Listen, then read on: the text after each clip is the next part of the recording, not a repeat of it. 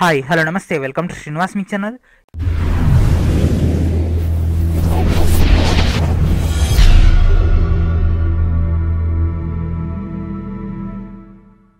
ఈరోజు ఈవిడ మనకు రాష్ట్రంలోని ఆల్ ఎంట్రన్స్ ఎగ్జామ్స్ సంబంధించినటువంటి పరీక్షలు ఏ విధంగా కండక్ట్ చేయాలి, అదేవిధంగా వాయిదా పడే అవకాశం ఉంటుందా, అదేవిధంగా కోవిడ్-19 ఇష్యూ ఉంది కాబట్టి వీటన్నిటికి సంబంధించినటువంటి డిస్కషన్ అనేది నిన్న జరిగింది.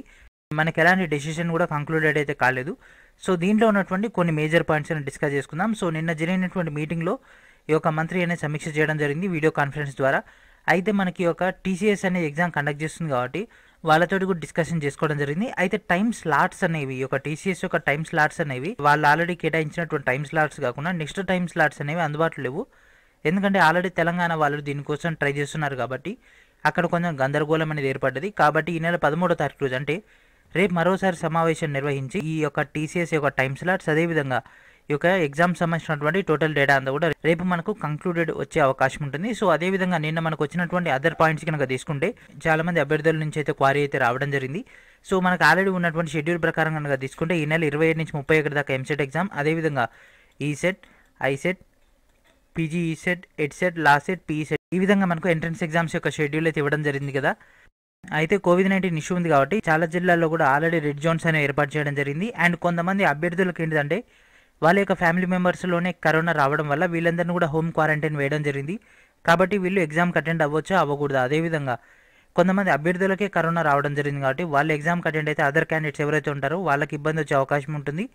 ఈ యొక్క ఎంట్రన్స్ ఎగ్జామ్స్ కనుక ఇప్పుడు ఇమీడియట్గా కండక్ట్ చేస్తే రెడ్ జోన్ క్యాండిడేట్స్ రాలేరు, at the same time near by ఉన్నటువంటి ఎగ్జామ్ సెంటర్స్ కూడా వెళ్ళలేరు అనేటటువంటి ఒక సిచ్యువేషన్ అనేది క్రియేట్ అయిపోయింది. కాబట్టి సో ఇమీడియట్గా ఎగ్జామ్స్ని కండక్ట్ చేసి అభ్యర్థులను ఎక్కువ ఇబ్బంది పెట్టకుండా కొద్ది కాలం పోస్ట్పోన్ చేయాలి, లేదా టీసీఎస్ యొక్క టైం స్లాట్స్ యొక్క స్పేస్ని తీసుకొని దాన్ని బట్టి ఎగ్జామ్స్ అనేవి కండక్ట్ చేసే అవకాశం ఉంటుంది. ఆల్రెడీ మనకి ఏఐసిటీ కూడా దీనిపైన మనకు కొంత వెసులుబాటుని కల్పించింది కాబట్టి ఆ యొక్క వెసులుబాటును ఉపయోగించుకొని ఈ ఎంట్రన్స్ ఎగ్జామ్స్ అన్నింటిని కూడా కండక్ట్ చేయాలని అయితే ప్లాన్ చేస్తున్నారు. అయితే నిన్న జరిగినటువంటి ఇన్ఫర్మేషన్లో మాత్రం మనకి ఎలాంటి ఫైనల్ అప్డేట్ అయితే కాలేదు. సో మేజర్ మొత్తం కూడా టీసీఎస్ బేస్ పైనే ఉంది. ఆల్రెడీ టీసీఎస్ యొక్క మెయిన్ డేటా అంతా కూడా మనం డీటెయిల్గా లాస్ట్ వీడియోలో డిస్కస్ చేసుకున్నాం కదా. తెలంగాణ వాళ్ళకి మాత్రం పాలిసెట్ ఎగ్జామ్కి అయితే టైం స్లాట్ అనేది దొరికింది. ఆగస్టులో ఎగ్జామ్స్ అనేవి కండక్ట్ చేయబోతున్నారు. అదేవిధంగా ఎంసెట్ ఎంట్రన్స్ ఎగ్జామ్స్కి 167 పరీక్ష కేంద్రాలను కేటాయించగా కేవలం 146 మాత్రం ప్రస్తుతం ఉండడం జరిగింది. రిమైనింగ్ అన్ని కూడా మనకి ఒక క్వారంటైన్ కేంద్రాలుగా మారిపోవడం జరిగింది. అండ్ అదేవిధంగా జిల్లాల్లో కూడా క్వారంటైన్ కేంద్రాలుగా మార్చారు. కాబట్టి ఇప్పుడు కొత్త పరీక్ష కేంద్రాలను ఎంచుకోవాల్సినటువంటి పరిస్థితి వచ్చింది.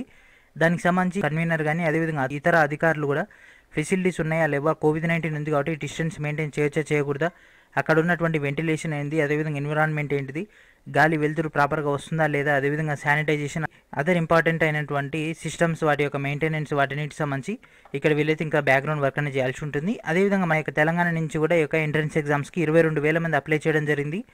అండ్ అదేవిధంగా హైదరాబాద్లో 4 పరీక్ష కేంద్రాలను కేటాయించారు. అయితే వీటికి సంబంధించి ఎలాంటి ప్రొసీడింగ్స్ అనేవి స్టార్ట్ అవ్వలేదు. సో ఆ యొక్క ప్రొసీడింగ్స్ స్టార్ట్ అయితేనే మనకు క్లారిటీ వచ్చే అవకాశం ఉంటుంది. అదేవిధంగా హైదరాబాద్లో కూడా ఎక్కువ కరోనా కేసెస్ వస్తున్నాయి కాబట్టి అక్కడ కూడా పరీక్ష ఏ విధంగా నిర్వహించాలని కూడా ప్లాన్ అయితే చేస్తున్నారు. సో ఇలాంటి మొత్తం ప్యానిక్ సిచ్యువేషన్ అయితే ఏర్పడింది కాబట్టి ఈ యొక్క టీసీఎస్ కనుక తర్వాత 2 నెలల దాకా టైం స్లాట్స్ ఇవ్వకుంటే మాత్రం సేమ్ డేట్స్లో కండక్ట్ చేస్తారు. ఒకవేళ ఈలోపు కనుక మనకు ఒక 10 డేస్ కనుక టైం స్లాట్స్ కనుక దొరికినట్లయితే ఇమీడియట్గా యొక్క ఎగ్జామ్స్ని కండక్ట్ చేసే అవకాశం ఉంటుంది. సో ఇది ఫ్రెండ్స్ ఈరోజు వీడియో. మనకి ఇంకా ఫైనలైజ్ కానటువంటి ఎంట్రన్స్ ఎగ్జామ్స్ యొక్క డేటా, అదేవిధంగా మనకు రేపు మళ్ళీ ఒకసారి ఇన్ఫర్మేషన్ జరుగుతుంది. మేజర్గా టీసీఎస్ పాయింట్ ఆఫ్ వ్యూలోనే జరుగుతుంది. ఆ యొక్క టీసీఎస్ పాయింట్ ఆఫ్ వ్యూలో జరిగినటువంటి ఇష్యూని బేస్ పైన ఈ యొక్క టోటల్ స్లాట్స్ అదేవిధంగా ఎగ్జామ్ షెడ్యూల్ అనేది వచ్చే అవకాశం ఉంటుంది. సో ఒకవేళ టైం స్లాట్స్ కనుక దొరకకుంటే మాత్రం ప్రస్తుతం ఉన్నటువంటి దాంతో ఇంకా మరికొన్ని పరీక్ష కేంద్రాలను కూడా దీనిలో తీసుకుని పరీక్ష కండక్ట్ చేసే అవకాశం ఉంటుంది. సో ఇది ఫ్రెండ్స్ ఈరోజు వీడియో. నెక్స్ట్ వీడియో మనకు డేటాతో కలుద్దాం. అప్పుడు Srinivas channel, please subscribe my channel, please share everyone, and thank friends, thank for watching.